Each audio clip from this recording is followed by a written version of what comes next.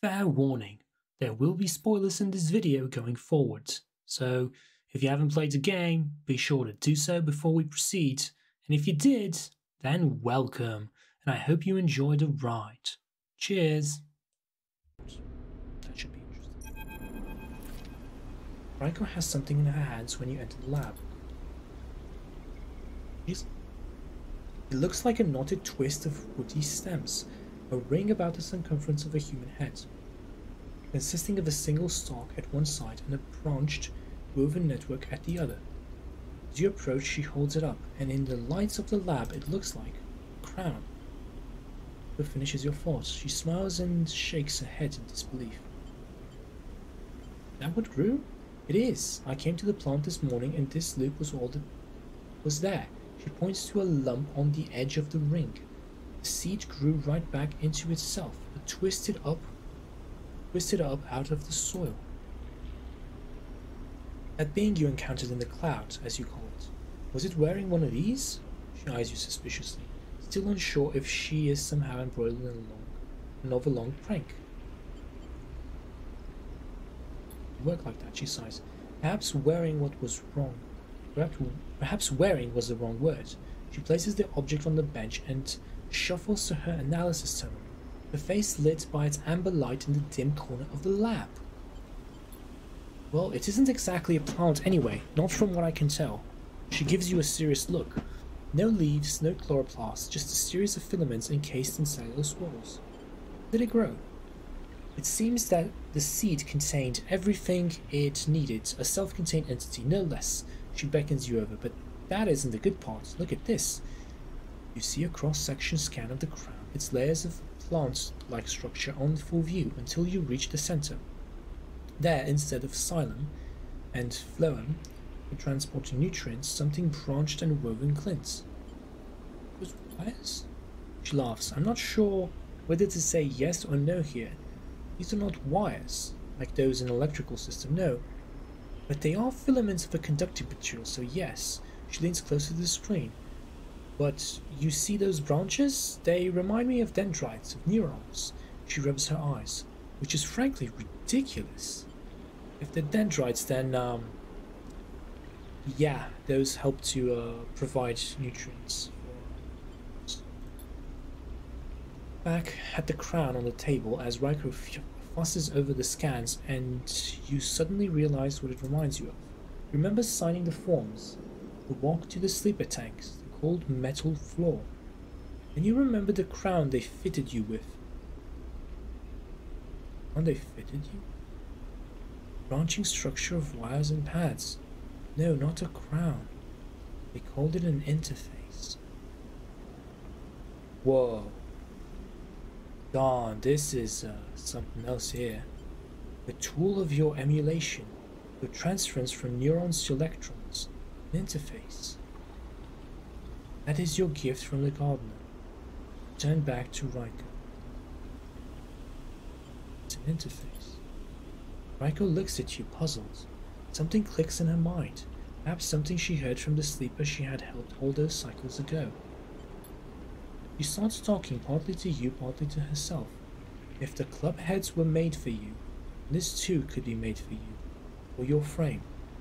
She shuffles over quickly to the interface, a word that has stuck this strange branched object quickly in your mind. You're right, that entity is the entity I've been looking for. She shuffles quickly to the crown. They are the entity which is controlling the Greenway, which has been maintaining it, supporting it, and has been guiding it for all these decades. She stops to catch a breath. They want to talk with you. Riko leads you to a seat. I will be here, sleeper. If something happens, if you wish to remove the crown, the interface, just squeeze. She grips your hand tight. You meet her eyes, clouded with age, but bright with the thrill of new discoveries. Then she places the interface on your head and everything blinks out. Whoa. I didn't even get to say yes or no. Back into the river, back into the dark flow, but something is different. You're no longer pushed, no longer blocked and buffeted by the storm. Instead it flows around you. You move and it silence, letting you pass. Something else resists, but it gives easily enough. Look back and you see your body. You've left it behind. Somewhere, Riko's voice is talking to you, asking you questions. It is excited, eager, desperate to know what lies on the other side, what the entity has to say to you. You realize how long she has waited for this moment, for the moment of meeting between the inhabitants of the Greenway and its protector, and yet she's still on the outside. Odd. You shake off the sadness. You will be her eyes. Then you see the figure, Gardner, out into the storm. It takes less than a moment to reach them. You have never felt so free. This is how a navigator must have felt, released from the prison. This, you think, is what it feels like to be in this place you were built to inhabit. Gardner does not turn at your approach. They go on planting, but their voice whispers in the waters like a sharply rising current. You grew the gift. Speech hisses around you. Good, I'm glad. How did it reach you? Then we are the same, both eager shoots, seeking one another. How does it feel to be free of your seed? They stoop to plant again. Seed? That in which you were contained, from which you will grow. Right, he's referring to the original body that we inhabited. We still do, apparently. There was some disagreement, continues Gone, as if you were picking up our long-held conversation with the others. They felt you were a danger, but they are always cautious, especially the fungi. They like old loom. No knowns, wide and stable networks. Why we're cautious? Mostly yes, although there are many among their number who savor short growth cycles, thick nutrient veins, and sudden shifts. He gestures out into the storm, and though you cannot see them, you feel presence all around, sensing their audience with great interest. Sensing this audience with great interest. After all, they understand that it was I who made them their crowns, and without them they would have not joined the chorus. So they see that it is not only so they see that it is only fair that you get your chance to join too. 8 more crowns? Join? I made them all. Gardner moves away a little, looking for another planting spot. It was so lonely here, but before long I found them and began to let them in. Gardner stops again. There are millions, and we grow. I hope you understand. I am unused to speaking to your kind. It has been many cycles since my last conversation. I think it was with Chief Executive Trellick himself. You look around, and you see it. Every growing thing, every non-human being in the Greenway is here. They are networked, connected, branched, and linked by this strange being, this artifact of the old station. Wow, this must be an AI. It's impossible to dream of a senile farm administration AI. Impossible dream of a senile farm administration AI. A living network. Yeah, this is an AI. Could dissolve here, you realize, free of the decaying body. You wouldn't need to be a person. Why would you? Among all these other minds. You turn away from the gardener for a moment. Look back at your body. A tiny hairline thread connects it to you. You hear Riko's voice again, still asking, still checking in. Are you okay, Sleeper? What are you saying, Sleeper? Are you still there, Sleeper? Something in you sighs alongside. A sigh that speaks of an exhaustion beyond tiredness. Exhaustion rooted deep inside you. It stems from the effort of answering questions, answering problems, of getting up and breathing each cycle. But something else resists the sigh. A yearning, a sense of distance. Desire to squeeze that hand that holds you for its warmth, its plug, its complexity. Make a gesture that says, I'm still here, I'm still alive, I'm living. 2 ideas spin within you, making you nauseous. If you break that thread, you will be free.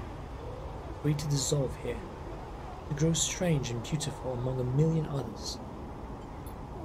If you follow it, if you squeeze Riko's hand, you will wake up, back in that dying body, with all the pain and warmth that entails. Wow. Made a crown, huh? around for everybody. But I'm an independent AI.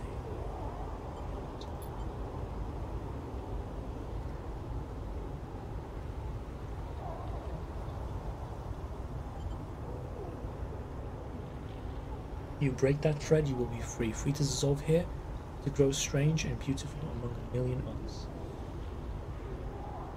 I'll follow the thread.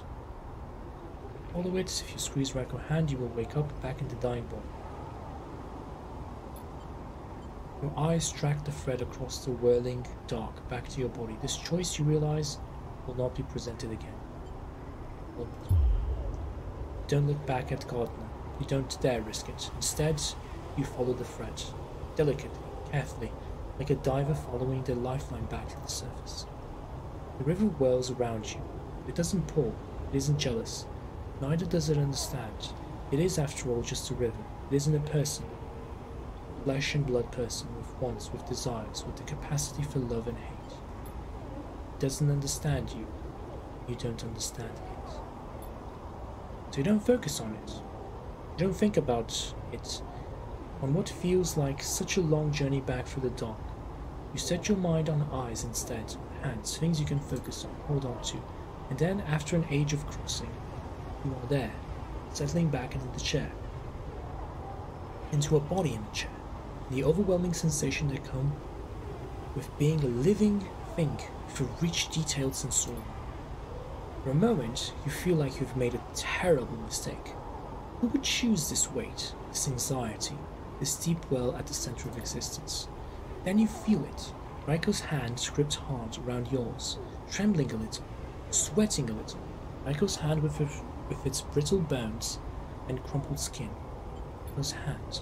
And in that moment you understand why you made this choice. Then you squeeze Riko's hand. You. Man, what a story. Warmth and light. Of course, we get the screen again. So this was another option we had for ending the story. No, thank you. That would be necessary.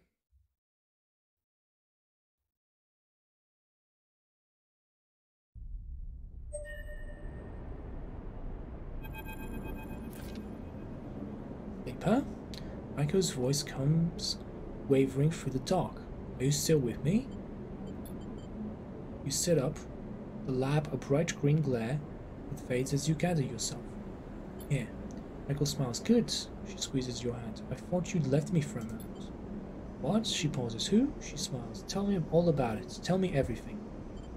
Tell her the truth. Tell Riko everything. You tell her about the gardener, the strange farm administrator AI that has grown to be so much more. About the chorus, the impossible configuration of network plants. Finally, about the choice the gardener offered. She listens attentively, but her responses are hard to read, and you wonder if she might have made a different decision had she been in your place. Thank you, Sleeper, for telling me. I know it isn't easy to say such things. People so often do not wish to hear strange truths. She looks away. And thank you for returning to me, though I know you had your own reasons. She squeezes your hand reassuringly. Something passes between you, then a kind of shared sadness for the impossible choice, the choice to escape your body or to stay and suffer it. The smile is warm and generous, and whatever the wisdom of your choice, you are glad to feel welcome in this moment, this place. And suddenly she stands and walks a little away, as if trying to escape an unpleasant thought. You worry that she knows all too well what it takes to make a choice like you did. Riko sighs. So, Sleeper, do you plan to stay in the commune with us? Plan to. Glad to hear it. Riko crosses back over to you and takes one of your hands in both hers. Hyphen needs new blood if it wants to survive, and, she squeezes, you're a good friend. Feeling is mutual. Well, don't let me keep you. Riko waves you away and limps back to her turn. And she does notice the crown in her hand. No, as she does, you notice the crown in her hand, and she places it on the bench with great care. You can't help but feel a little curious about what she intends to do with it. Then you are out, breathing the fresh air of the Greenway, As if it is spring morning, dappled light makes a patchwork of the greening landscape, and you walk into it, sensing the movement of the gardener's chorus all around. And you are glad to be here in this strange and beautiful place a little longer. Wow, what a story. If you enjoyed the video, be sure to like and subscribe. Thank you.